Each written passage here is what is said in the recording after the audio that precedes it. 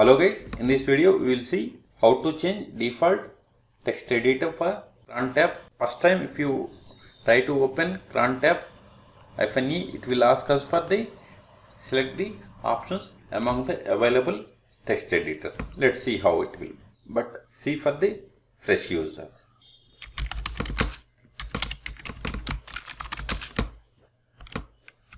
See, this is fresh user. Let's see for the text editor for this user. See, it is asking for the following editors: one nano, one under vim and editor. Okay, if you select one, then it will be nano. If you select two, it will be vim. If you select three, it will be editor. Okay, assume by mistake I have selected one. See, it has selected nano as default editor for the user, James for the application crontab. Ctrl X to quit. So now we are going to see how to change this text editor for crontab temporarily. Here we have two methods. One is changing temporarily and permanently. Whatever the commands I am going to execute in this video are available in the video description. Now we are going to see temporary solution for the text editor of crontab. Simply run export capital editor equals to vi. Let's print the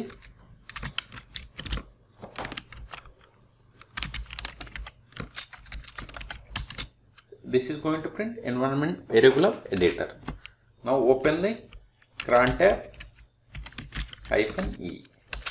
See, now it has selected vim. Okay.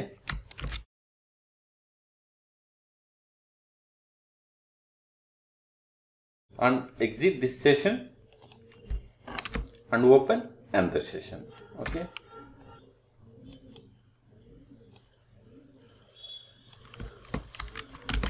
See. Now open crontab again. See. Again it has taken nano as the default text editor for the crontab.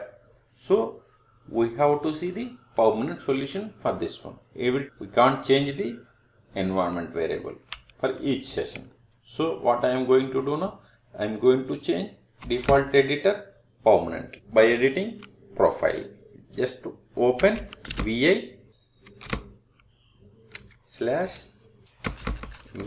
complement symbol, then slash, then dot profile, then anywhere I to insert mode, export editor equals to vi. Save the file and quit. Now run dot complement profile. So what it will do, it will make the changes permanently. No output means no errors. Now open crontab -e. See, by default it has selected text editor as vi.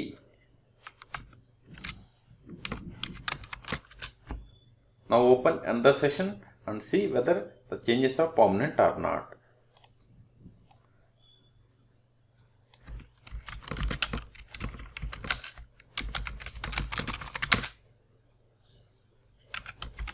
crontab -e. See, before it was taking nano as the default text editor for the user. Now it is taking vi as the permanent text editor for the crontab. If you want change vi to vim or nano, then simply run vi complement / dot profile. Just replace here vi with nano